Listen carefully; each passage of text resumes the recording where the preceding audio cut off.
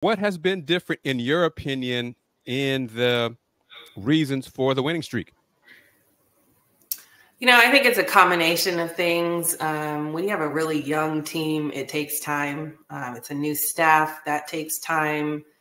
It also is, you've had injuries all season and different lineups and people in and out. So it just is one of those things that it takes a minute. And when you are changing a culture and building a new culture and just trying to do things a different way, it's going to take some time. But I think you're seeing now the end result of that.